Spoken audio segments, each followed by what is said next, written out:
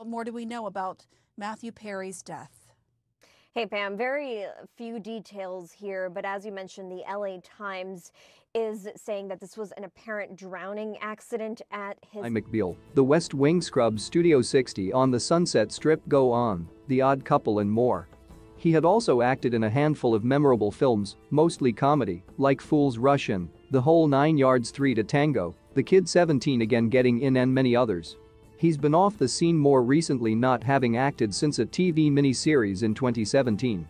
While his on-screen persona was affable and upbeat, Matthew suffered mightily behind the scenes, notably from his addiction to drugs and alcohol, painkillers, specifically. He was hooked on Vicodin for years, even while on Friends, and had been in and out of rehab.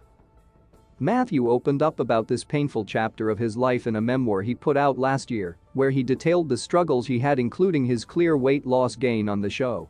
During his press run for his book, Matthew did a number of interviews where he got incredibly emotional, including one with Diane Sawyer, where he detailed his story. Matthew never married, but he was briefly engaged to Molly Hurwitz a couple years ago, which came to an end after only 6 months. Before that, he'd been linked to Lizzie Kaplan. Friends star Matthew Perry dead at 54, found in hot tub at LA home, sources say.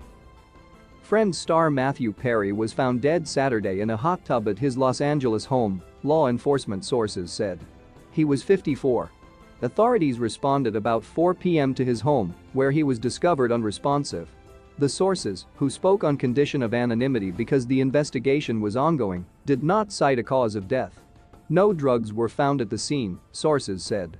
Additionally, no foul play is suspected, according to law enforcement sources. A